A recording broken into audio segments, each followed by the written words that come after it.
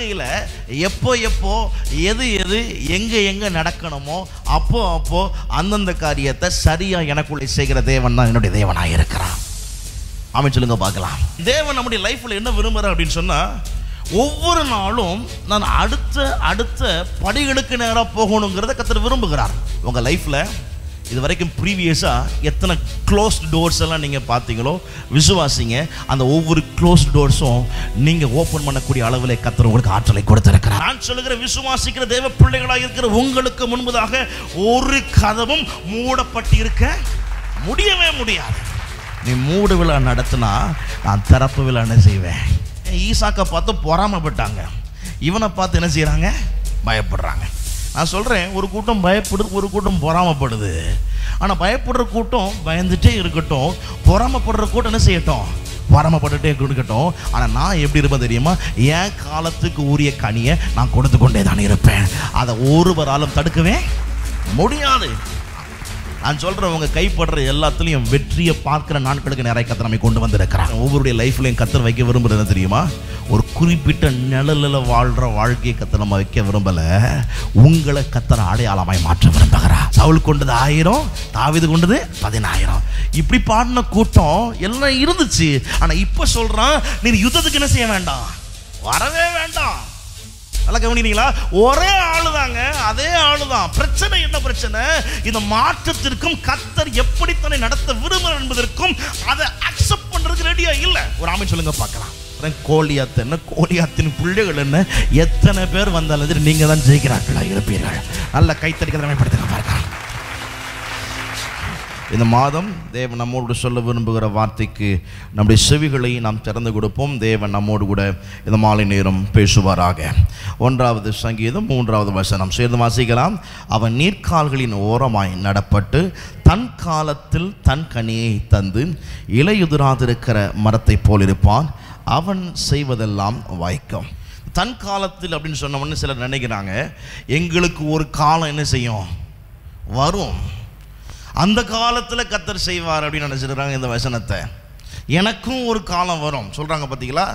அப்படி இப்போ பொதுவாக பேசுகிறது உண்டு. யானைக்கு ஒரு காலம் வந்தால் யாருக்கு ஒரு காலம் வரும், பூனைக்கும் ஒரு காலம் வரும் அப்படிங்கிறது மாதிரி ஒவ்வொருவரும் என்ன சொல்லிட்டு இருக்கிறாங்கன்னா, இது உன் காலம், நீ நல்லா பேசு, நல்ல எல்லா காரியத்தையும் செய்ய, இது உன் ராஜ்யம், உன் காலம். ஆனால் எனக்குன்னு ஒரு காலம் வரும், அன்னைக்கு எல்லாம் கர்த்தர் எனக்கு செய்வாருன்னு சொல்லி இந்த வசனத்தை அப்படி புரிந்து கொண்டு இருக்கிறாங்க. ஆனால் வசனம் சொல்கிற வார்த்தை அது கிடையாது. ஆங்கிலத்தில் அழகாக சொல்லப்பட்டிருக்கிறது, yielding it's fruit in season அப்படின்னு என்ன அர்த்தம், அதனுடைய கனியை அதன் காலத்தில் கொடுக்கக்கூடியவர்கள். ஒரு ஆமென் சொல்லுங்க பார்க்கலாம். அப்படின்னு அர்த்தம், என் வாழ்க்கையில் எப்போ எது எங்கே நடக்கணுமோ அப்போ அந்தந்த காரியத்தை சரியாக எனக்குள்ளே செய்கிற தேவன் தான் என்னுடைய தேவனாக இருக்கிறான். ஆமென் சொல்லுங்க பார்க்கலாம். நான் சொல்லுகிறேன், நாளைக்கு என் வாழ்க்கையில் என்ன நடக்கணும், அடுத்து எனக்குள்ள என்ன காரியம் நடக்கணுங்கிறத ஏற்கனவே அவர் திட்டம் பண்ணி வைத்திருக்கிறவராக இருக்கிறார். ஒரு ஆமென் சொல்லுங்க பார்க்கலாம். எனக்கு தெரியாது நாளைக்கு என்ன நடக்கும் அப்படின்னு சொல்லி, எனக்கு தெரியாது 5 வருஷம் கழிச்சு நான் எப்படி இருப்பேன்னு சொல்லி. நல்லா கவனிங்க. ஆனால் தேவன் தெளிவாக ஒரு படத்தோடு தான் என்ன வச்சிருக்கிறாரு. நாளைக்கு எப்படி இருக்கணும், நாளை மறுநாள் நான் எப்படி இருக்கணும், இந்த ஆண்டு நான் எப்படி மாறணும், ஒவ்வொரு நாளும் எனக்குள்ள என்ன வளர்ச்சி உண்டாகணும், எப்படிப்பட்ட சூழ்நிலை உண்டாகணும் என்கிறது எல்லாவற்றையும் ஏற்கனவே அவர் திட்டம் பண்ணி தான் என்னை இந்த உலகத்திற்குள் கொண்டு வந்திருக்கார். எத்தனை பேர் அதை விசுவாசிக்கிறீங்க? அப்போ கர்த்தர் சொல்கிற வார்த்தை தன் காலத்தில் தன் கனியை தந்து அப்படின்னு சொல்லும்போது நல்லா கவனிக்கணும். எனக்குன்னு ஒரு காலம் வரப்போகுதுன்னு சொல்லலை, நான் எந்த நாளில் இருக்கிறேனோ எந்த நிமிடத்தில் இருக்கிறேனோ எனக்குன்னு கர்த்தர் அந்த நாட்களில் எதை செய்யும்படி வச்சிருக்கிறாரோ அது ஒன்று என்ன செய்ய போகிறதில்ல, தவறப்போகிறது கிடையாது. தேவன் நம்முடைய லைஃப்பில் என்ன விரும்புகிறார் அப்படின்னு சொன்னால், ஒவ்வொரு நாளும் நான் அடுத்த படிகளுக்கு நேராக போகணுங்கிறத கர்த்தர் விரும்புகிறார். அதை எத்தனை பேர் விசுவாசிக்கிறீங்க? நான் நேற்று எந்த ஸ்டேட்டில் இருந்தேன், எந்த லெவலில் இருந்தேன், எந்த ஒரு பொசிஷனில் இருந்தேன், அதே நிலைமையோடு நான் இன்றைக்கி கண்டினியூ ஆகுறது கர்த்தருடைய விருப்பம் கிடையாது. அது நல்லா புரிந்து கொள்ளணும். முதல்ல தேவ திட்டம் என்னவென்றால், ஒரே நிலைமையில் நான் தங்கி தாபரிக்கணும், அதையே நான் இருக பற்றி கொள்ள வேண்டும் என்பதை கர்த்தர் ஒரு நாளும் விரும்புகிறது இல்லை. நீங்கள் வேதாகமத்தில் எவரை குறித்து நீங்கள் எடுத்து பார்த்தாலும் சரி, அவங்களை குறித்து எல்லாம் சொல்லப்பட்டிருக்குது.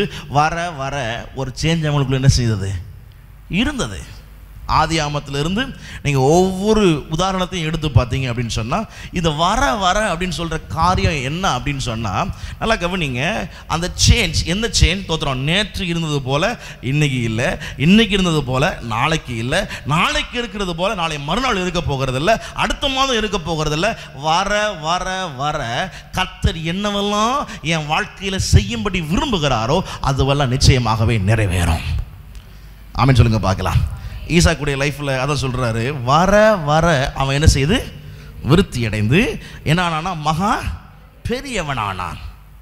அப்போ என்ன அர்த்தம்? அடுத்த லெவலில் மகா பெரியவனாய் ஆனான் என்று வேதம் சொல்லுகிறது. அதே ஆதியாகமத்தின் புஸ்தகம் 26ஆம் அதிகாரத்தில் 14ஆம் வசனத்தில் அதை குறித்து ஒரு காரியங்கள் சொல்லப்பட்டிருக்குது. என்ன சொல்லப்படுறது பாருங்க. அவனுக்கு ஆட்டு மந்தையும் மாட்டு மந்தையும் அநேக பணிவிடைக்காரரும் இருந்தபடியினாலே பெலிஸ்தியர் அவன் பேரில் என்ன செய்து பொறாமை கொண்டு. நல்லா கவனிக்கணும். ஏன் பொறாமை கொள்றாங்க?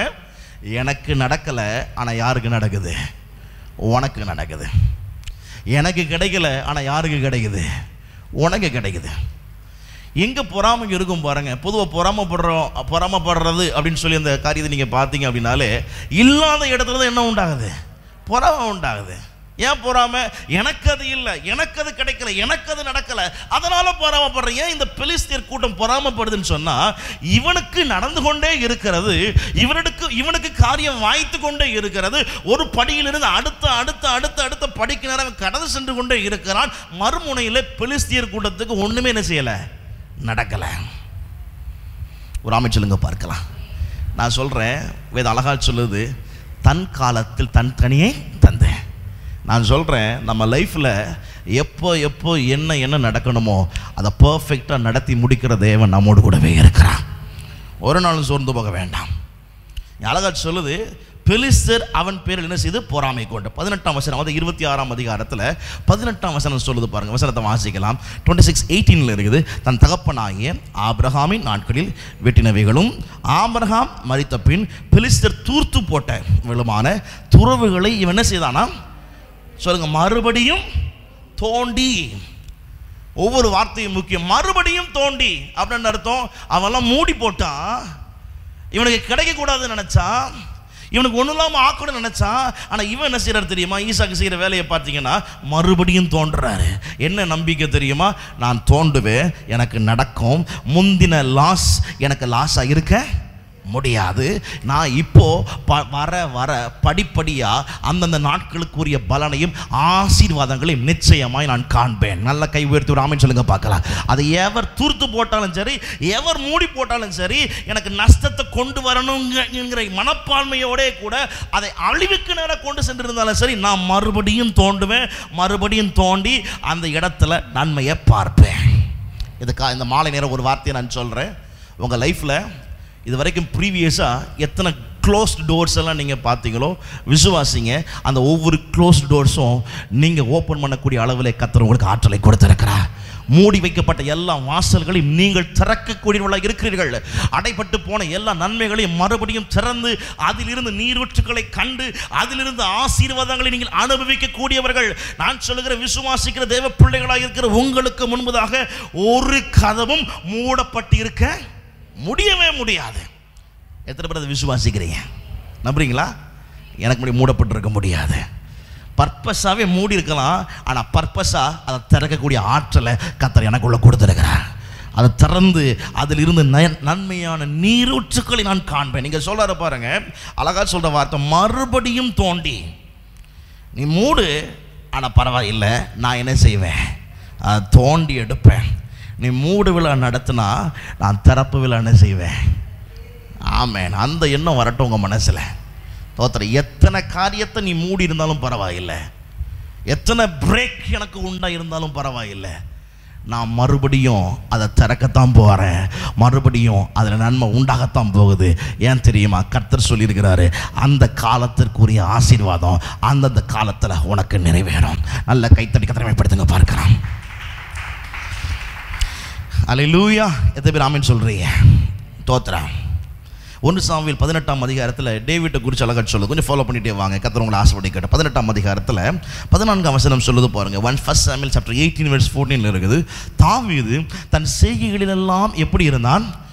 புத்திமானாய் நடந்தான், தன் செய்கைகளிலெல்லாம் புத்திமானாய் நடந்தான், கர்த்தர் அவனோட கூட இருந்தான். அழகாக சொல்லப்பட்டிருக்கிறது. செய்கைகளில் எல்லாம் அப்படிங்கும்போது ஆங்கிலத்தில் சொல்லப்பட்டிருக்கிறது என்ன சொல்லப்பட்டிருக்கு அப்படின்னு சொன்னால், in every thing he did he had great success அப்படின்னு சொல்லப்பட்டிருக்குது. அப்படின்னு அர்த்தம், ஒவ்வொரு காரியத்திலையும் அவனுக்கு என்ன உண்டாச்சான்? வெற்றி உண்டாச்சான். ஒவ்வொரு எதிலெல்லாம் கை வைக்கிறானோ, எதெல்லாம் தொடரானோ, எதிலெல்லாம் முயற்சி எடுக்கிறானோ, அது எல்லாத்துலேயும் சக்ஸஸ் கர்த்தர் கொடுத்தார். ஒரு ஆமென் சொல்லுங்க பார்க்கலாம். நான் சொல்கிறேன், உங்கள் கைப்படுற எல்லாத்துலேயும் வெற்றியை பார்க்குற நாட்களுக்கு நிறைய கர்த்தர் நம்மை கொண்டு வந்திருக்கிறான். ஒவ்வொரு முயற்சியும் நான் சொல்கிறேன். தோத்துறான் வசனம் சொல்லுது, தன் காலத்தில் தன் கனியை தந்தேன். தோத்துறான். அதில் அதே 15ஆம் வசனம் சொல்லுகிறது, அவன் மகா புத்திமானாய் நடக்கிறதை கண்டு சவுல் கண்டு அவனுக்கு என்ன செய்திருந்தான்? பயந்திருந்தான். முதல்ல சொன்னேன், ஈசாக்கை பார்த்து பொறாமப்பட்டாங்க, இவனை பார்த்து என்ன செய்கிறாங்க? பயப்படுறாங்க. நான் சொல்கிறேன், ஒரு கூட்டம் பயப்படுது, ஒரு கூட்டம் பொறாமப்படுது. ஆனால் பயப்படுற கூட்டம் பயந்துட்டே இருக்கட்டும், பொறாமப்படுற கூட்டம் என்ன செய்யட்டும்? பொறாமப்பட்டுட்டே இருக்கட்டும். ஆனால் நான் எப்படி இருப்பேன் தெரியுமா? என் காலத்துக்கு உரிய கனியை நான் கொடுத்து கொண்டே தான் இருப்பேன். அதை ஒருவராலும் தடுக்கவே முடியாது. எதை பேர் ஆமென் சொல்கிறீங்க? பயப்படுறாள் பயப்படட்டும், எதிர்க்கிறாள் எதிர்க்கட்டும், பொறாமப்படுறாள் பொறாமப்படட்டும், நான் ஒவ்வொரு படியாக நான் வளர்ந்து கொண்டே இருப்பேன். என் வளர்ச்சியை எந்த சூழ்நிலையாலும் தடுத்து நிறுத்தவே முடியாது. நல்ல கைகளை தட்டி கடமைப்படுத்த பார்க்கலாம். சரி, நல்லா கவனிங்க. இந்த காரியத்தை நீங்கள் வழங்கி கொள்ளணும். அப்போ தேவன் என்ன விரும்புகிறாரு? ஒவ்வொரு காலத்திற்கு ஏற்ற விதமான ஒரு மாற்றத்தை நம்ம லைஃப்பில் பார்க்க விரும்புகிறார். கொஞ்சம் கவனிங்க. ஸ்தோத்திரம். தாவீதுடைய ஆரம்ப லைஃப்பில் நீங்கள் பார்த்தீங்கன்னா, ஆரம்பத்தில் இருந்தது மாதிரியே அவன் கடைசி வரைக்கும் என்ன செய்யலை? இருக்கலை. ஒவ்வொரு ஸ்டெப் பை ஸ்டெப்பாக ஒவ்வொரு அடுத்தடுத்த படிகளுக்கு நேராக கர்த்தர் அழைச்சிட்டு போகிறத நம்ம பார்க்குறோம். நல்லா கவனிங்க. இந்த ஆரம்ப நாட்களில் உன்னை வழங்கி கொள்ளணும். எல்லாமே மாறும், ஆனால் எது மட்டும் மாறாது? தேவன் ஒருவர் மட்டும் என்னவா இருக்கிறாரு? மாறாதவராக இருக்கிறார். நேற்றும் இன்றும் என்றும் மாறாதவன். நல்லா கவனிங்க. இதை தேவனை தவிர மற்ற எல்லா மாற்றத்தையும் ஏற்றுக்கொள்வதற்கு நாம் எப்படி இருக்கணும்? ஆயத்தமாக இருக்கணும். சிலருக்கு அதில் தான் பிரச்சனை. என்ன பிரச்சனை அப்படின்னு சொன்னால், இதை சேஞ்ச் அப்படின்னு சொன்ன உடனே அடுத்த ஒரு படி, அடுத்த ஒரு நிலைமை, அடுத்த ஒரு மாற்றம் அப்படின்னு சொல்லும்போது அவர்களால் அதை ஏற்றுக்கொள்ள முடிகிறது இல்லை. அதை அக்செப்ட் பண்ணுறதுக்கு ரொம்ப கடினமாயிருது சிலருக்கு. ஒரு காலம் இருந்துச்சு, நல்லா கவனிங்க. என்ன சொன்னாங்க அப்படின்னு சொன்னால், கம்ப்யூட்டர் அப்படின்னு சொன்னால் அது என்னது? பதில் சொல்ல மாட்டேங்கிறீங்க பாருங்கள். டிவினா என்ன சொன்னாங்க? உன்னோட டிவியில் வேறு 2 கொம்பு போட்டு ஒரு படம் போட்டுருக்கோம், ஞாபகம் இருக்குதா? அதை பார்த்த உடனே என்ன சொல்லுவான் அப்படின்னு சொன்னால், குட்டி சாத்தான் குள்ள சாத்தான் எங்கே வந்திருக்கிறான்? வீட்டுக்குள்ளே வந்துட்டான். பிரசங்கம் பண்ணும்போது சொல்லுவோம், என்ன சொல்லுவோம்? குட்டி சாத்தான் வந்திருக்கிறான் அவன் வீட்டுக்குள்ள, குட்டி சாத்தான் வந்திருக்கிறான் அவன் வீட்டுக்குள்ள. இப்பயும் பிரசங்கம் பண்ணுறாங்க, அதே டிவியில் எதை பேசிக்கிட்டு இருக்கிறாங்க? நல்லா கவனிங்க. அதே டிவியில் பேசுகிறாங்க, குட்டி சாத்தான் இருக்கிறான் அவன் வீட்டுக்குள்ளன்னு சொல்லி. பிரசங்கம் எங்கே ஓடிட்டு இருக்குது? டிவியில் ஓடிட்டு இருக்குது. நல்லா கவனிக்கணும். அப்போ மாற்றம், சேஞ்ச் அப்படின்னு சொல்லும்போது சிலரால் அதை அக்செப்ட் பண்ணுறது ரொம்ப கஷ்டமாக இருக்குது. ஏற்றுக்கொள்ள மனசு இல்லை. அது ஏதோ ஒன்று பிடிச்ச புடியிலே பிடிச்சிட்டு உட்காந்துட்டு, அதுதாங்க அப்படி தாங்க கர்த்தர் வச்சாரு, அதுதாங்க உண்மை, ஆதியிலே கர்த்தர் சொன்னார் அப்படின்னு இதையாவது ஒன்று பிடிச்சிட்டு கர்த்தர் எதை இப்பொழுது எனக்குள்ளே செய்ய விரும்புகிறார் என்கிறத ஏற்றுக்கொள்வதற்கு மனம் இல்லாமல் போய்விட்டார்கள். ஆரம்பத்தில் மைக் வச்சு பேசினா சொன்னாங்க, என்ன சொன்னாங்க அப்படின்னு சொன்னால், ஆமேன், இவ்வளவு தேவையா சபைக்கு? இவ்வளவு பேச மாட்டேங்கிறீங்க, விலை உயர்ந்த பொருட்கள் எல்லாம் சபைக்கு தேவையா? சொல்ல கவனிக்கிறீங்களா? ஆனால் ஒரு காலத்தில் இந்த மைக்கு கையில் பிடிச்சிருந்தா என்ன சொன்னா அப்படின்னு சொன்னால், இதெல்லாம் அவசியம் இல்லை. ஏசுநாதர் மலை பிரசங்கம் பண்ணும்போது மைக் பிடிச்சா பிரசங்கம் பண்ணார், உனக்கு மைக்கு தேவையா? இப்படி இருந்தது நாட்கள். எதுவுமே தெரிஞ்சிருக்கீங்களோ இல்லை எனக்கு தெரியாது. ஒரு சின்ன கீபோர்டு. அப்போ இப்போ நம்ம பிள்ளைங்க விளையாடுது பாருங்கள், SA20 ஒரு சின்ன கேஷியோ உண்டு.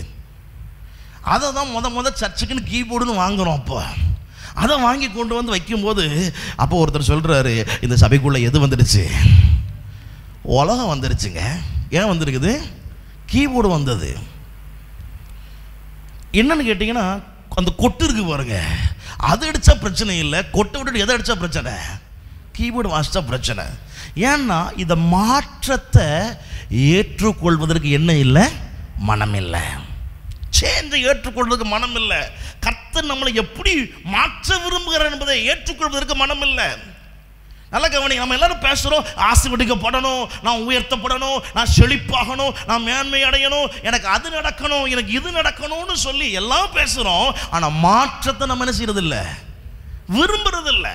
நான் சொல்கிறேன், இது எல்லாமே மாற்றத்திற்கு உள்ளதாக இருக்கிறது. கைத்தட்டி எனக்கு திறமைப்படுத்துங்க பார்க்கலாம். ஆமென். எத்தனை பேர் ஆமென் சொல்கிறீங்க? அதை அக்செப்ட் பண்ணாட்டா நான் சொல்கிறேன், நிச்சயமாக நான் சொல்கிறேன், இந்த காரியங்களை நம்மால் அனுபவிக்க முடியாது, அந்த நிலைகளை நம்மால் அடைய முடியாது. ஒரு காலத்தில் நடந்து போனோம், சில நிமிடம் நடந்து போயிட்டு இருக்கிறோம், தப்பு கிடையாது. இப்போ எப்படி நடந்து போகிறோம் அப்படின்னு சொன்னால், நடந்தால் தான் உயிர் இருக்குன்னு சொல்கிறதுனால என்ன செஞ்சிட்ருக்குறோம், நடந்து போயிட்டுருக்குறோம்.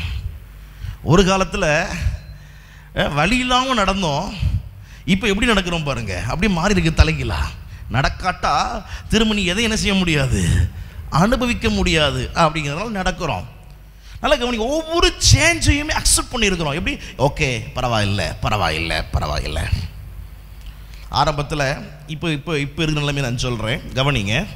நம்ம கையிலெல்லாம் ஏடிஎம் கார்டு இருக்குது, கிரெடிட் கார்டு இருக்குது, அது இதுன்னு எல்லாம் ஏகப்பட்ட காரியங்களை கொடுத்து வச்சுருக்கிறான். நான் இது எதையுமே யூஸ் பண்ண மாட்டேன், எனக்கு இதெல்லாம் பிடிக்காது, நான் வங்கியில் போய் லைனில் நின்று தான் காசு வாங்குவேன்னு சொன்னால் அவன் என்ன சொல்லுவார் பேங்க்கில்? சொல்ல கவனிக்கிறீங்களா? நான் செலான் நிரப்பி கொடுத்து உங்கள்கிட்ட கையார அந்த கொடுத்து நான் காசை வாங்கினதான் எனக்கு திருப்தியாக இருக்கும்னு சொல்லிட்டு போய் நிற்பீங்கன்னா என்ன சொல்லுவாங்க? அவன் அதை ஏற்றுக்கொள்றதில்லை. ஏன் அப்படின்னா, ஒவ்வொரு வளர்ச்சியையும் நாம் என்ன செய்கிறோம், அங்கீகரிக்கிறோம், ஏற்றுக்கொள்ளுகிறோம். அதை ஏற்றுக்கொள்ளத்தான் அனுபவிக்க ஆரம்பிக்கிறோம். நல்ல கைத்தறி மேம்படுத்துங்க பார்க்கலாம். தோத்துறா. பழைய காலத்தில் ஒரு நல்ல கவனிங்க, சுத்திர கேசட்னு சொல்லியிருக்கிறாங்க. எங்கள் தாத்தா வீட்டில் இருந்து நான் பார்த்துருக்கிறேன். பெரிய டேப்பாக இருக்கும், பெருசாக இருக்கும். அப்புறம் அது மாறுச்சு. எப்படி மாறுச்சு அப்படின்னு சொன்னால், கொஞ்சம் கொஞ்சமாக படிப்படியாக மாறி எதுக்கு வந்துச்சு, கேசட்டுன்னு சொல்லி ஒன்று போட்டோம். இருக்குதா? இப்போ எங்கே இருக்குது? அது ஒருத்தர் வீட்லேயும் கிடையாது. அந்த கேசட்டு மாறுச்சு. அப்புறம் என்ன வந்தது பாருங்கள், தோத்துறோம், சிடின்னு ஒன்று வந்துச்சு, சிடி பிளேயர்னு ஒன்று வந்துச்சு. அப்புறம் 3 சிடி போடுற மாதிரி ஒரு பிளேயர். இதெல்லாம் தாண்டி போய் டிவிடி, இப்போ என்ன கவனிங்க, எல்லாம் தாண்டி போய் பென்ட்ரைவை தாண்டி ஃப்ளாப்பி டிஸ்க் இடையில வந்துச்சு. இப்போ இதெல்லாம் எங்கே ஓடுச்சுன்னே தெரியல. கடைசியில் எங்கே வந்து நிற்குதுன்னா, க்ளவுட் ஸ்டோரேஜ் அப்படிங்கிறான். எதுவுமே உனக்கு தேவையில்லை, ஆனால் இன்டர்நெட்டில் நீ எல்லாத்தையும் செஞ்சுக்கலாம், சேவ் பண்ணி வச்சுக்கலாம். இது எல்லாத்தையும் அக்செப்ட் பண்ணி வச்சுருக்கிறோம். ஏற்றுக்கொள்ளாட்டா நான் சொல்லுகிறேன், அதனுடைய ஆசீர்வாதத்தை நம்மால் அனுபவிக்க முடியாது. ஆனால் நம்ம லைஃப்பில் தேவன் சில காரியங்களை செய்ய நினைக்கும் போது நம்ம என்ன சொல்கிறோம் தெரியுமா? இல்லை ஆண்டவரே, எனக்கு பழைய அந்த தட்டில் விட்டு பாட்டு பாடின அதுவே போதும் ஆண்டவரே. எதுக்கு சொல்ல வர்றேன் கவனிங்க.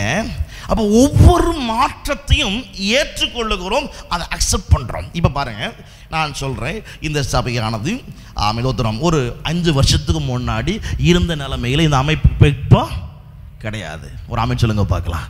இன்னைக்கு இருக்கிற மாதிரி நாளைக்கு இருக்குன்னு சொல்ல முடியாது. நான் ஏற்கனவே ஒருத்தரை கூப்பிட்டு இன்னும் சில வேலைகளை செய்து பேசிகிட்டு இருக்கிறேன். எதுக்கு இதை பேசிகிட்டு இருக்கிறோம்? ஒவ்வொன்றும் அடுத்த படிகளுக்கு நேரம் என்ன செய்கிறோம், கடந்து செல்கிறோம். ஒரு ஆமென் சொல்லுங்க பார்க்கலாம். இதை அக்செப்ட் பண்ணுறதுக்கு, இதை ஏற்றுக்கொள்றதுக்கு மனம் இல்லை என்றால் நான் சொல்லுகிறேன், அதில் இருந்து வரக்கூடிய நன்மைகளை நம்மால் ஏற்றுக்கொள்ள முடியாது. அழகா வேதம் சொல்லுகிறது, தன் காலத்தில் தன் கனியை தந்து அப்படிங்கும்போது ஒவ்வொரு சீசன் என்று கர்த்தர் வச்சிருக்கிறாரு. அந்தந்த காலத்தில் அவர் எதை செய்ய விரும்புகிறாருங்கிறதை அறிந்து நம்ம வாழ்க்கையை கடவுளுக்கு ஒப்பு கொடுப்போம் என்றால் நம்முடைய வாழ்வு ஜெயமான வாழ்வாய் மாறிவிடும். நல்ல கைத்தறிக்கிறத மேம்படுத்துக்க பார்க்கலாம். நான் உதாரணமாக தாவீதை குறித்து நான் சொல்கிறேன், கவனிங்க. தாவீதுடைய வாழ்க்கையில் பாருங்கள், முதல்ல அவன் 1 சாமுவேல் 17ஆம் அதிகாரத்தில் 12ஆம் வசனம் சொல்லுகிறது, எந்த நிலைமையில் அவர் இருந்தார், அவன் எப்படி அவர் மாறினார், என்ன காலம், எப்படிப்பட்ட ஒவ்வொரு படி, ஒவ்வொரு நிலைகளாய் கர்த்தர் அவரை எடுத்து செல்லுகிறத பார்க்குறோம். ஒவ்வொரு ஸ்டேஜ், ஒரே ஸ்டேஜில் அவர் தங்கி நிற்கல, அடுத்த ஸ்டேஜுக்கு போகிறார்.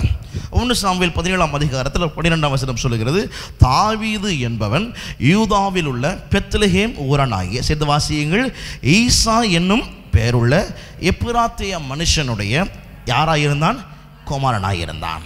நல்லா கவனிங்க. முதல்ல தாவீதுக்கு கொடுக்கப்பட்ட ஒரு அடையாளம் என்ன அடையாளம் தெரியுமா? யாருடைய மகன் இவன்?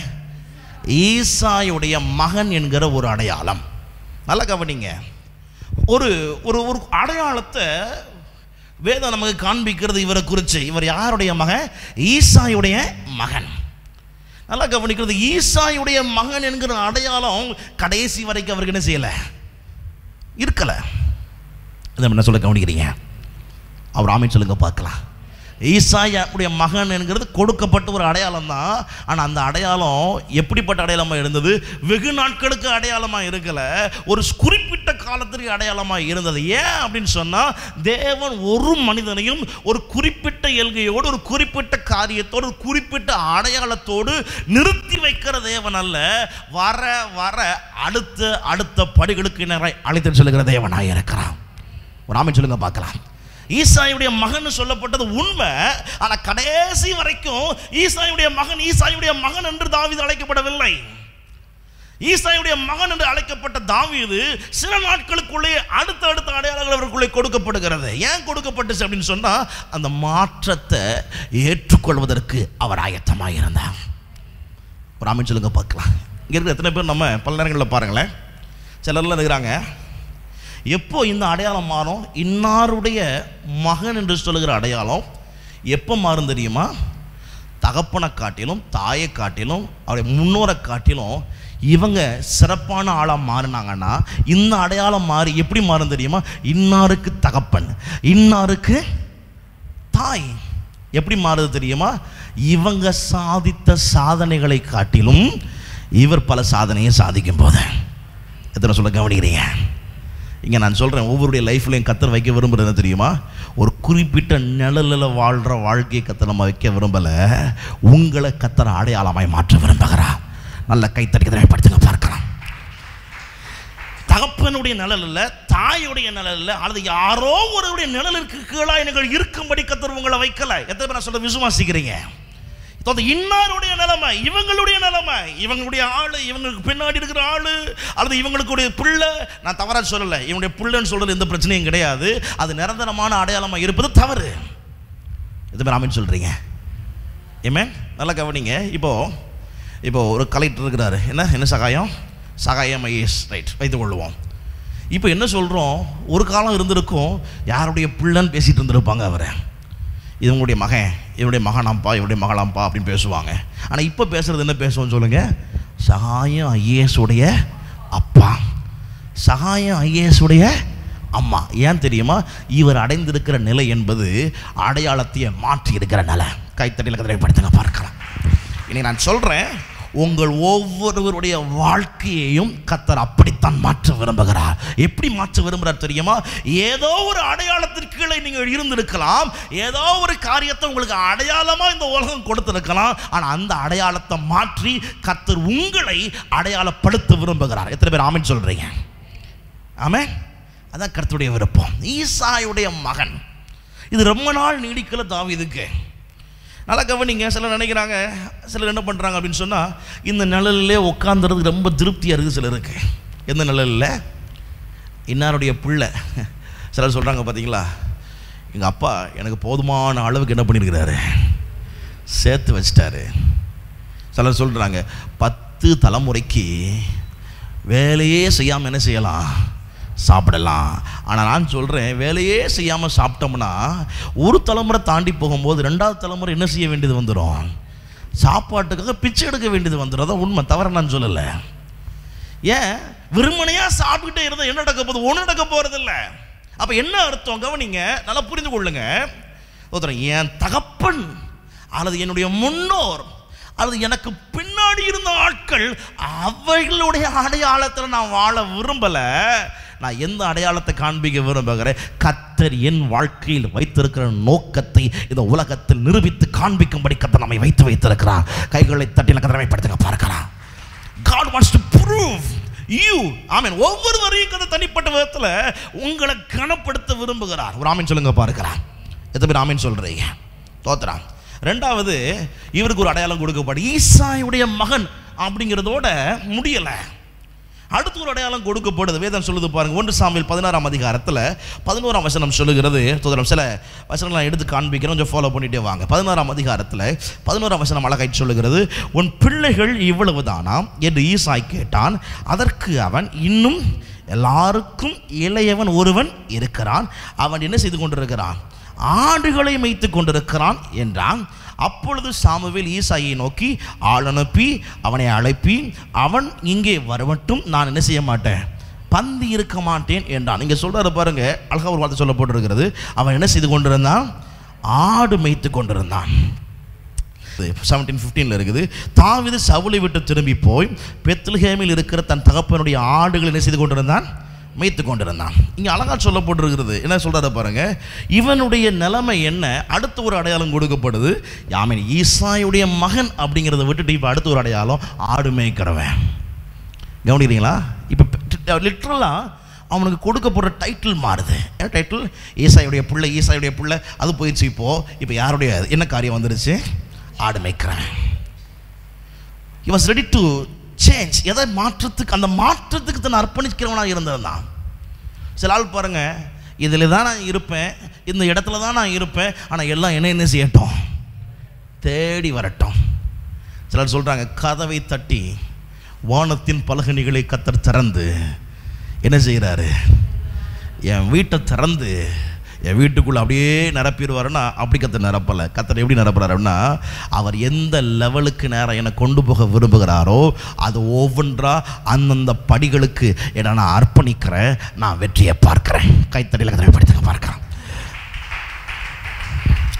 அல்லேலூயா. எத்தனை பேர் ஆமென் சொல்றீங்க? தோத்துறா. இங்கே ஆடு மேய்க்கிறவன். சில நினைக்கலாம், தோத்துறோம், இது என்ன பாஸ்டர், இது ஒரு அடுத்தடுத்த ஸ்டேஜ் அப்படின்னு சொல்லும்போது, இது முதல்ல இருந்த ஐடென்டிட்டியை காட்டுறது கொஞ்சம் நல்லது தான். இப்போ இண்டிவிஜுவலாக தனிப்பட்ட விதத்தில் சில காரியங்களை செய்கிற மனுஷனாக மாறி இருக்கிறார். இவருக்கு ஒரு தனி அடையாளம் கொடுக்கப்பட்டிருக்குது. என்ன அடையாளம் கொடுக்கப்பட்டிருக்குது? இவர் வசமாக சில காரியங்களை கொடுத்தா பர்ஃபெக்டாக இவர் என்ன செய்கிறாரு? பார்க்குறாரு, பராமரிக்கிறாரு, அதை அழகாக பராமரித்து கொண்டு வர்றாரு. ஒரு பர்ஃபெக்ஷன் அவருக்குள்ளே இருக்கிறத பார்க்குறோம். ஒரு ஆமென் சொல்லுங்க பார்க்கலாம். மூணாவது ஒரு அடையாளம் கொடுக்கப்படுது, ஆடு மேய்க்கிறவன் அப்படிங்கிறத மட்டுமல்ல. மூணாவது 1 சாமுவேல் 17ஆம் அதிகாரத்தில் வசனத்தை வாசிங்க, சேர்ந்து வாசிங்க. 17ஆம் அதிகாரம் 42ஆம் வசனத்தில் சொல்லப்பட்டிருக்கிறது தாவீதுக்கு கொடுக்கப்பட்ட மூன்றாவது ஒரு அடையாளம். என்ன அடையாளம் கொடுக்கப்பட்ட? மாற்றத்தை ஏற்றுக்கொள்வதற்கு அவன் ஆயத்தமாக இருந்தான். He was ready to accept it. 17:42 பெலிஸ்தர் என்ன செய்து சுற்றி பார்த்து தாவீதை கண்டு, அவன் இளைஞனும் யாராக இருந்தான்? சௌந்தரிய ரூபமான சிவந்த மேலியுணவராக இருந்தபடியினால் அவன் என்ன செய்தான்? அசத்தை பண்ணினான். 50ஆம் வசனம் சொல்லுகிறது, இவ்விதமாக தாவீது ஒரு கவனினாலும் ஒரு கல்லினாலும் பெலிஸ்தர் என்ன செய்து மேற்கொண்டு அவனை மடங்கடித்து அவன் என்ன செய்தானாம்? கொன்று போட்டான். ஒரு ஆமென் சொல்லுங்க பார்க்கலாம். இங்கே என்ன நடக்குது பாருங்க. இவனை பார்த்து அசட்டை பண்ணுறான்னு சொல்லுது வசனம் அழகா. யாரை பார்த்து? தாவீதை பார்த்து அசட்டை பண்ணுறான். பார்க்கறதுக்கு ஒன்றும் பயங்கர எஃபெக்டான ஆள் மாதிரி தெரியல. யாரு? தாவீது. பார்க்கறதுக்கு ரொம்ப ஒரு சின்ன பையன் மாதிரி தெரியுறான். ஒன்றுமே இல்லை இவனுக்குள்ள. புத்திரம் சொன்ன பார்த்தா சொல்கிறாங்க பாருங்க, எப்படி சொல்லுவோம்ல பொதுவா, பால்வடீர முகம் அப்படிம்போம். அப்படின்னு அர்த்தம் அமைதியாக இருந்தால் எப்படி? ஒரு மெச்சோர்டான ஆளு கிடையாது, ஒரு முதிர்ச்சியே இல்லை. அதுதான் அவன் சொல்கிறான், இப்படிப்பட்ட ஒரு ஆளை கொண்டு வந்து எனக்கு விரதமாக சண்டை போடுறது நிப்பாட்டி இருக்கிறீங்க. அதான் அவனுடைய அசட்டை பண்ணுறது. சிவந்த மேனியாக இருக்கிறான். இன்னும் சொல்ல போனால் என்ன சொல்கிறது? தோத்திரம் சரியா ஒரு தோத்திரம் ஒரு இவனுக்குள்ள என்ன சின்ன பையன் அப்படிங்கிற நிலைமையில் இவன் பேசும்போது வசனம் சொல்லுது, ஒரு அடையாளம் அங்கே கொடுக்கப்படுது. கோலியாத்தை வீழ்த்தினவன் எனக்கு அடையாளம் கொடுக்கப்படுகிறது. எதை பேர் இருக்கிறீங்க? நல்ல கைவரித்தில் ஆமென் சொல்லுங்க பார்க்கலாம். அப்படியே சேஞ்ச் ஆகிட்டே இருக்குது பாருங்க. ஒரே லெவலில் ஸ்டாக்னட்டாக இருக்கல. அப்பாவுக்கு பிள்ளை ஆடு மேய்க்கிறவன், அடுத்து யாரு? ஒரு பெரிய ஜெயிண்ட்டையே கொண்டு போட்டவன். நான் சொல்கிறேன், உங்கள் வாழ்க்கையையும் கர்த்தர் வந்து அப்படி ஒரே இடத்துல தங்கி வைக்க தேக்கி வைக்க விரும்பவே இல்லை. நான் சொல்கிறேன், அடுத்த அடுத்த அடுத்த படிகளுக்கு நேராய் கர்த்தர் உங்களை அழைத்து செல்ல விரும்புகிறார். நல்ல கைத்தடி கர்த்தரை படுத்துக்க பார்க்கிறார். இங்கே இருக்கிற ஒவ்வொருவரையும் பார்த்து நான் சொல்கிறேன், நீங்கள் ராட்சதர்களையும் மேற்கொள்ளக்கூடிய ஆற்றல் உடையவர்கள். ஆமீன் வரலையே? எத்தனை பேர் ஆமீன் சொல்கிறீங்க? எவ்வளவு பெரிய ராட்சதனாக இருந்தாலும் சரி, நான் மேற்கொள்ளுவேன். அதற்குரிய ஆற்றலை கர்த்தர் எனக்குள்ள செஞ்சிருக்கிறாரு, கொடுத்திருக்கிறான். அப்பாவுடைய அடையாளத்தில் இருந்தது உண்மை, ஆடு மச்சிட்டு இருந்தது உண்மை. ஆனால் இப்போ அப்படியே அடையாளம் மாறுது. என்ன அடையாளம் மாறுது தெரியுமா? எவ்வளோ பெரிய ஆளாக இருந்தாலும் கீழே வீழ்த்திட்டான்ப்பா இவன். நீங்கள் நான் சொல்கிறேன், ஒவ்வொரு வரையும் கர்த்தர் அப்படித்தான் ஒவ்வொரு ஸ்டெப்பாக மேலே என்ன செய்கிறாரு, கொண்டு வர விரும்புகிறார். Are you ready to change?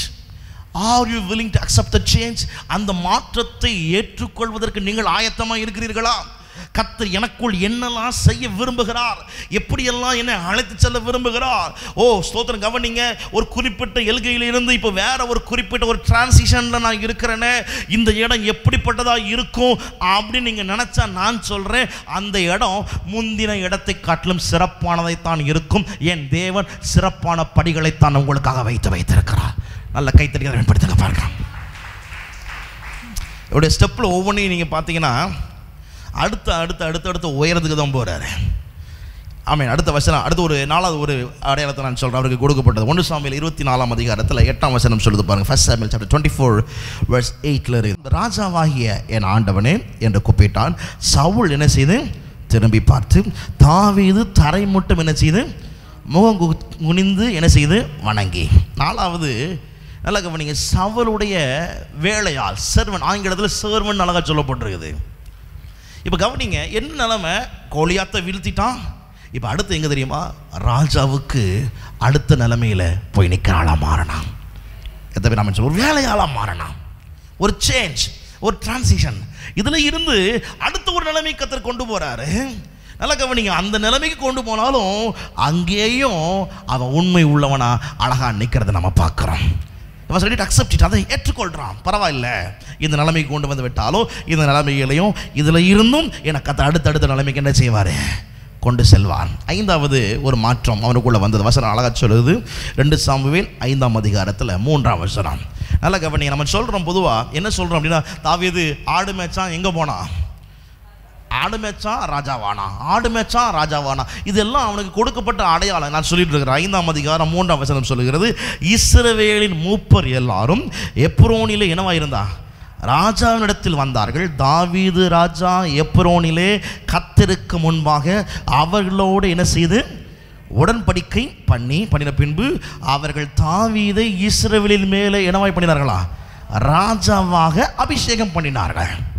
அடுத்து ஒரு டிரான்சிஷன். இப்போ என்ன தெரியுமா சொல்கிறாரு பாருங்க, இப்படி இருந்தேன், ஆமாம் அப்பாவுக்கு பிள்ளையாக இருந்தேன், அடுத்து ஆடு மேய்க்கிறவனாக மாறினேன், அடுத்து என்ன செஞ்ச கோலியத்தை வீழ்த்தினவனாக இருந்தேன், அடுத்து ஒரு அடையாளம் கொடுக்கப்பட்டுச்சு, ராஜாவுடைய வேலையாளாக இருந்தேன், இப்போது ராஜாவாக அபிஷேகம் பண்ணப்பட்டிருக்கிறேன், ராஜாவுடைய ஸ்தானத்தில் நான் உயர்த்தப்பட்டிருக்கிறேன். நான் சொல்கிறேன், இது படிப்படியாக உயர்த்தப்பட்ட நிலைமை.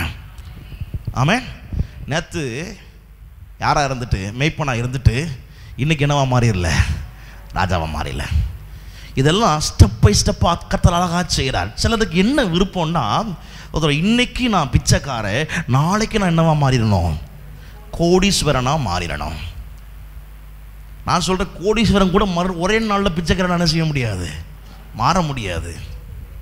எப்படி இங்கே இருக்கிறாள் அப்படி போக முடியும்? இல்லை. கர்த்தர் சொல்கிறாரு, ஓ வசனம் சொல்லுது, தன் காலத்தில் தன் கனி அப்படின்னு அர்த்தம்.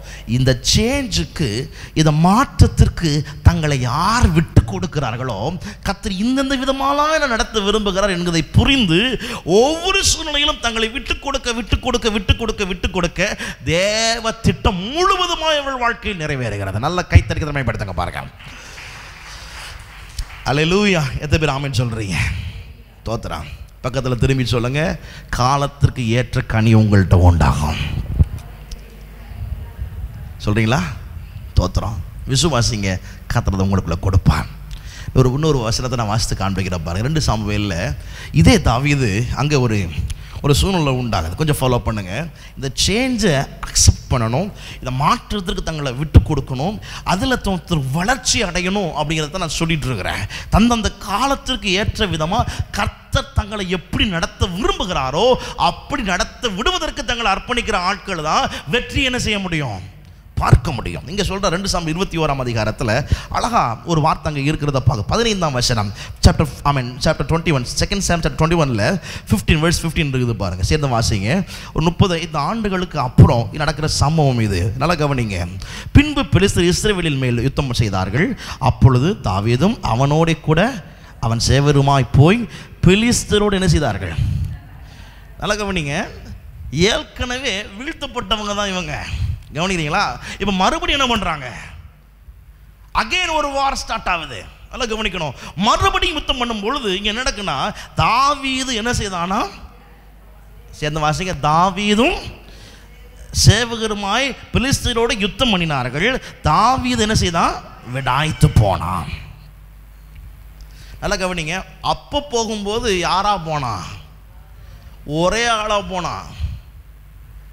நல்லா கவனிக்கிறீங்களா? கோலியாத்தை மேற்கொள்ள போகும்போது ஒரே ஆளா போனான். ஆனா இப்போ யுத்தம் வரும்போது சேவகர்கள் கூட்டமெல்லாம் கூட இருக்குது. அதே ஆட்கள், நல்லா கவனிக்கணும், அதே யுத்தத்திற்கு வந்த போலதான் இப்போ என்ன செய்யணும்? யுத்தத்துக்கு வர்றாங்க. ஆனா அப்போ போகும்போது தனியா போனவன் இப்போ போகும்போது கூட்டத்தோட ஒரு பெரும் கூட்டம் கூட இருக்குது. எல்லா கூட்டத்தோட கூட போகிறான். வசனம் அழகா சொல்லுது. கீழே உள்ள வசந்த வாசத்தை பார்த்தீங்கன்னா சொல்லப்படுது, தாவீது என்ன செய்தான்? விடாய்த்து போனான். அப்போ சொன்னா, அடிச்சு நான் உன்னை காலி பண்ணிட்டு வந்துடுவேன்னு சொல்லிட்டு போனான். உன்னை மேற்கொள்வேன், உன்னை ஜெயம் பெறுவேன், இன்னைக்கு இந்த பெலிஸ்தர்கள் மத்தியில் கர்த்தருடைய நாமம் உயர்த்தப்படும் என்று சொல்லி சென்றவன் இங்கே சொல்லப்பட்டிருக்கிறது விடாய்த்து போனான். ஏன் விடாய்த்து போனான்? கீழே வசனம் சொல்லுது பாருங்க. 16 வசனத்தை வாசிங்க. அப்பொழுது 300 சேக்கல் நிறை வாசிங்க, வெண்கலமான ஈட்டியை பிடிக்கிறவனும் புது பட்டயத்தை என்ன செய்திருக்கிறவனும் கட்டி கொண்டவனுமான ராட்சத புத்திரில் ஒருவன் தாவீதை வெட்டமே என்ன செய்தான் இருந்தான். இது யார் தெரியுமா? கோலியாத்துடைய மகன். கவனிக்கிறீங்களா? கீழே கழக சொல்லப்படும் சரித்திரம் இருக்குது. பின்ன கீழே வாசித்து பார்த்தீங்கன்னா தெரியும். ஜெயின்ட்டுடைய பிள்ளை. என்ன சொல்ல பாருங்க, இவனை கொல்லணும்ப்பா. எப்படி கொல்லணும்? அன்னைக்கு கொன்னவன் இன்னைக்கு நான் மறுமொழி என்ன செய்யணும்? செஞ்சாகணும். திருப்பி இவனுக்கு பதில் கொடுத்தாகணும். வசனம் சொல்லுது புது பட்டயத்தை. ஏற்கனவே பட்டயம் எங்க போயிருச்சு? அப்பாவுடைய பட்டயம் எங்க போயாச்சு? அவர் கைக்கு போயாச்சு. இப்போ இந்த பட்டயத்தை, புது பட்டயம் என்ன சொல்றான் பாருங்க. என்ன சொல்றாரு அப்படின்னு சொன்னா, இவன் ஒரு ப்ரிப்பேர்டா வர்றான். என்ன ப்ரிப்பேர்டா வர்றான் அப்படின்னு சொன்னா, இப்போ நான் போய் அவனை மேற்கொள்ளணும் அப்படின்னு சொன்னா, இப்போ புதுசா நான் என்ன செய்யணும்? ஒரு வழியை ஃபாலோ பண்ணி தான் அவனை என்ன செய்ய முடியும்? மேற்கொள்ள முடியும். வசனம் சொல்லுது 17ஆம் வசனத்தில், சிரியாவின் குமாரனாகிய அபிஷேயாய் ராஜாவுக்கு உதவியாக வந்து பெலிஸ்தியனை என்ன செய்தான்? வெற்றி கொண்டு போட்டான். ஆமென். உத்தரம். நல்லா கவனிங்க. வெட்ட வேண்டும் என்று இருந்தான். ஆனா இவன் கூட இருக்கிற ஒரு ஆளு போய் என்ன செய்யறான்? அவனை யார் வெட்டும்? தாவீதை வெட்டணும்னு இருக்கிற ஆளை தாவீதோடு கூட இருந்த ஒருத்தர் போய் வெட்டி போடுறாரு. வெட்டி போட்டு என்ன சொல்றாரு பாருங்க, கவனிங்க. இஸ்ரவேலின் விளக்கு என்ன செய்யாதபடிக்கு, அணைந்து போகாதபடிக்கு நீர் இனி எங்களோட என்ன செய்ய வேண்டாம். எப்படி சொல்றாங்க பாருங்க. அன்னைக்கு நீர் கொண்டு போட்டதெல்லாம் உண்மை, ஆனா இன்னைக்கு நீர் பேக்வேர்டா இருக்கிறீர். சொல்ல கவனிக்கிறீங்களா? அன்னைக்கு நல்லா பயங்கரமா இருந்தீர், ஆனா இன்னைக்கு எப்படி இருக்கிறீரு? கொஞ்சம் பலவீனமாகி, இன்னும் எக்யூப் ஆகாம, நியூ வேஸ் அக்செப்ட் பண்ணாம, அவன் எப்படி வருவான்னு நமக்கு என்ன செய்யல தெரியல. அவன் எப்படி உங்களை மேற்கொள்ள வர்றான்னு நமக்கு புரியல. எப்படி உங்களை காலி பண்ண வர்றான்னு நமக்கு புரியல. நான் சொல்றேன், கொஞ்சம் இந்த வெட்ட வந்தவனை இன்னொரு ஆளு போய் வெட்டாம இருந்திருப்பார்னா தாவீதுக்கு என்ன உண்டாக இருக்கும்? ஆமென் சொல்லுங்க பார்க்கலாம். ஆனா அழகா இந்த வசனம் சொல்லுது பாருங்க. ஆமென். நோத்திரம் சொன்னாரு, இந்த விளக்கு அணையாமல் இருக்கும்படி நீர் என்ன செய்ய வேண்டாம்? யுத்தத்துக்கு வரவே வேண்டாம். ஒரு காலத்தில் தாவீதை பாடினாங்க. சவுல் கொண்டது 1000, தாவீது கொண்டது 10000. இப்படி பாடின கூட்டம் எல்லாம் இருந்துச்சு. ஆனா இப்ப சொல்றான், நீர் யுத்தத்துக்கு என்ன செய்ய வேண்டாம்? வரவே வேண்டாம். நல்லா கவனிக்கிறீங்களா? ஒரே ஆளுதாங்க, அதே ஆளுதான். பிரச்சனை என்ன பிரச்சனை? இந்த மாற்றத்திற்கும் கர்த்தர் எப்படி தன்னை நடத்த விரும்புகிறார் என்பதற்கும் அதை அக்செப்ட் பண்றதுக்கு ரெடியா இல்லை. ஒரு ஆமென் சொல்லுங்க பார்க்கலாம். இன்னைக்கு நான் சொல்றேன், உங்க லைஃப்ல பாஸ்ட்ல பல விக்டரி நீங்க பார்த்திருக்கலாம்.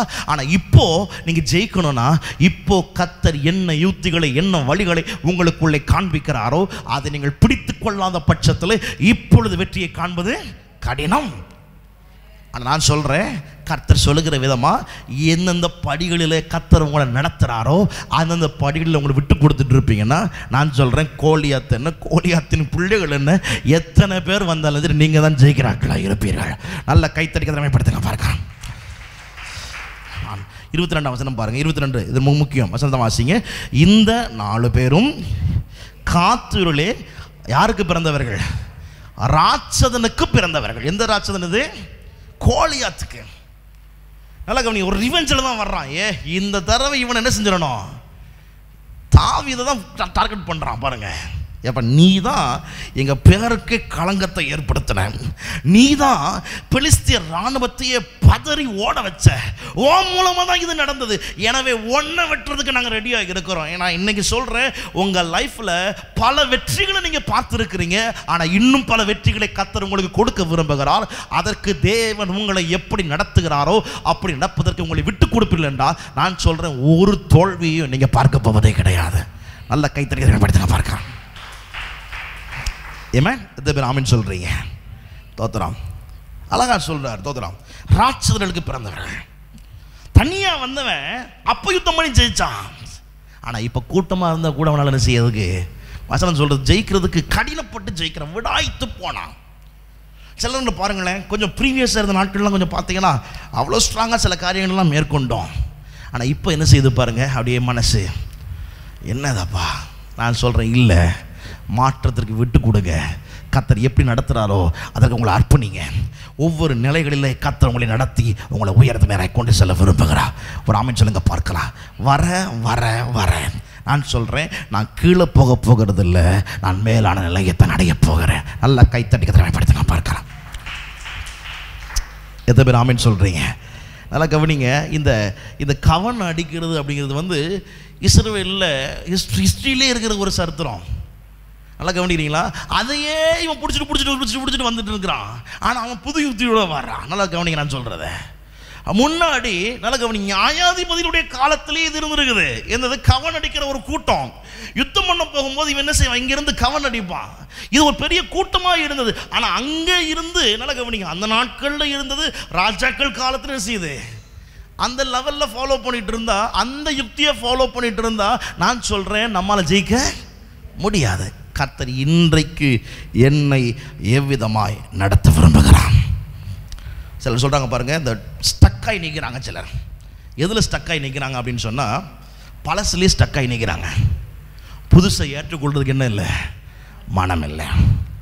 கர்த்தர் அன்னைக்கு ஒன்று சொன்னாரே, கர்த்தர் அன்னைக்கு ஒன்று விதமாக என்கிட்ட பேசினாரே, கர்த்தர் அன்றைக்கு ஒரு காரியத்தை எனக்கு காண்பிச்சாரே. நான் சொல்கிறேன், அதில் எந்த மாற்றமும் கிடையாது. ஆனால் இன்னைக்கு கர்த்தர் என்ன சொல்கிறாரு, இன்னைக்கு கர்த்தர் எதை காண்பிக்கிறாரு, இன்னைக்கு எங்கே போக சொல்கிறாரு, இன்னைக்கு எந்த வழி நடக்க சொல்கிறார், அதை கேட்டு நடப்போன்னா நான் சொல்கிறேன், நீங்கள் ஒரு காலமும் தொற்று போவது இல்லை. நல்ல கைத்தட்டி படுத்துங்க பாருங்க, நல்ல கரங்களத்தை. எத்தனை பேர் ஆமீன் சொல்கிறீங்க? வேதத்தில் அழகாக சொல்லப்பட்டிருக்கிறது. ஸ்தோத்திரம்.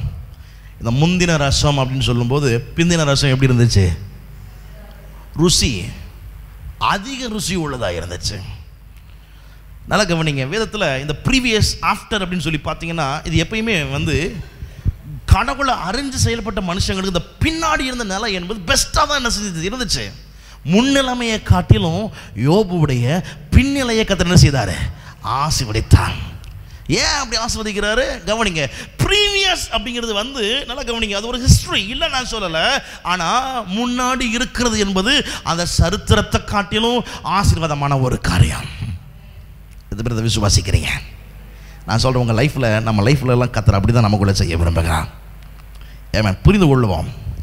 ஸ்டக் ஆகிட வேண்டாம், அதையே பிடிச்சிட்டு இருக்க வேண்டாம். கர்த்தர் எனக்காக சில வாசல்களை திறக்கிறார், கர்த்தர் எனக்காக வழிகளை திறக்கிறார். விசுவாசிங்க, உங்களுக்காக கர்த்தர் வழிகளை திறக்கிறார், கர்த்தர் உங்களுக்காக வாசல்களை திறக்கிறார். அந்த வழிகளில் நான் ஊடுருவி போவேன், நான் சுதந்திரிப்பேன், நான் அடைந்து தருவேன். எனக்கு வேண்டிய எல்லா நன்மைகளையும் கர்த்தர் ஏற்கனவே எனக்கு ஆயத்தப்படுத்தி வைத்திருக்கிறார். எந்தெந்த ஸ்டேட்டில் கர்த்தர் என்னை கொண்டு போய் உட்கார வைக்கிறாரோ அந்தந்த இடத்துல அந்த முன்னேற்றத்திற்கு என்று என்னை முற்றிலும் ஒப்பு கொடுக்கணும் என்று சொல்லி உங்களை ஒப்பு கொடுங்கள். வெற்றியை ஒவ்வொரு நாளும் அனுபவிக்க ஆரம்பிப்பீர்கள். ஏமேன் சொல்லுங்க பார்க்கலாம். ஏன் தெரியுமா, கிறிஸ்தவ வாழ்க்கையில் தோல்வியோடு வாழ்ந்துட்டு இருக்கிறோம் அப்படின்னு சொன்னால், இதை பாஸ்ட்லேயே என்ன செஞ்சுட்டு இருக்கிறோம், உட்காந்துட்டு இருக்கிறோம். எந்த பாஸ்டில் தெரியுமா, அன்னைக்கு ஒரு வெற்றி, அன்னைக்கு ஒரு வழி, அன்னைக்கு ஒரு பாதை, அன்னைக்கு ஒரு ஆலோசனை, அன்னைக்கு கிடைத்த ஒரு காரியம். கர்த்தர் சொல்றாரு, உன்னை அன்னைக்கு உள்ளதுலேயே நான் உட்கார வைக்க விரும்பலை, நாள்தோறும் என்னுடைய வார்த்தைகளினாலே ஆவியான உதவியினாலே உன்னை நடத்த விரும்புகிறேன். நல்லா கைத்தட்டி பயன்படுத்துங்க பார்க்கலாம். எத்தனை பேர் ஆமேன் சொல்றீங்க? அல்லேலூயா, ஆமேன். அழகாக சொல்லப்படுறது லீடர்ஷிப் அப்படிங்கிறதுல சொல்கிறாங்க, good leaders they will not stay in one place. அப்படின்னு அர்த்தம், ஒரு நல்ல தலைவன் அப்படின்னு சொன்னால் அவன் ஒரு இடத்துல என்ன செய்ய மாட்டானா, ஒரு இடத்துல இருக்க மாட்டான், அங்கேயும் ஓடிட்டு இருப்பாங்கிறது சொல்லலை. அந்த தேக்க நிலையில் இருக்க மாட்டான். அவன் ஒவ்வொரு நாளும் பல மடங்கு வளர்ச்சியை பார்த்து கொண்டே இருப்பான். இங்கே ஒவ்வொருவரையும் கர்த்தர் அப்படி தான் பார்க்க விரும்புகிறான். நான் சொல்கிறேன், ஒரு 5 இயர்ஸுக்கு முன்னாடி உங்களை பார்த்தாலும் நாளைக்கு பார்த்தா சொல்லணும், என் வாழ்க்கை எவ்வளமாக மாறி இருக்குது. நல்லா கைத்தட்டி பயன்படுத்துங்க பார்க்கலாம். இன்னும் 2 வருஷம் கழிச்சு உங்களை ஒருத்தர் பார்க்குறாரா, ஐயா சகோதரனே சகோதர தேவ பிள்ளைகளை சொல்லணும். என்ன சொல்லணும் தெரியுமா? உண்மையிலேயே நீ தேடுற தேவன் உண்மை உள்ளவர் தான், அவர் சரியான தேவன் தான், அவரை போல ஒரு தேவன் இல்லை. எப்படி தெரியுது எனக்கு? உன்னுடைய வளர்ச்சியை பார்த்து எனக்கு என்ன செய்யுது? ஆமென் சொல்லுங்க பார்க்கலாம். இதுதான் கர்த்தர் உங்களுக்குள்ள எனக்குள்ள செய்ய விரும்புகிறார். அவங்க அதை பார்க்கணுன்னா நான் மாற்றத்துக்கு என்ன செய்யணும்? விட்டு கொடுக்கணும். I am ready to change. I am ready to accept what ever you two in my life of God. என் வாழ்க்கையில் எதை நீங்கள் சொல்கிறீங்களோ அதை ஏற்றுக்கொள்றதுக்கு நான் ஆயத்தமாக இருக்கிறேன். I am ready to change. ஆமென். ஒவ்வொரு படிப்படியாக நான் கடந்து போக விரும்புகிறேன். ஒரு தேக்க நிலையில் ஆமென் நான் இருக்க விரும்பலை, நான் அதில் தங்கி நிற்க விரும்பலை. அதான் பவுல் சொல்லும்போது சொல்கிறாரு, நான் அடைந்தாயிற்று அல்லது முற்றிலும் தேறினவன் ஆனேன் என்று எண்ணாமல். அப்படின்னு அர்த்தம், அது ஒரு ஒரு ஒரு க்ளோஸ்டு ஸ்டேட்டாக மாறிடுது. அதுக்கப்புறம் அதில் வளர்ச்சியை பார்க்கவே முடியாது. நாள்தோறும் நீங்கள் வளர, காய்த்து பூத்து, நான் சொல்லுகிறேன் கனிகளை கொடுக்க, பறவைகள் தங்குகிற கூடாய் மாற கர்த்தர் விரும்புகிறான். எத்தனை பேர் இந்த இடத்துல அந்த மாற்றத்தை கர்த்தர் எப்படியெல்லாம் என்ன நடத்த விரும்புகிறாரோ அதற்கு நான் ஒப்பு கொடுக்க ஆயத்தம்னு சொல்கிறீங்க?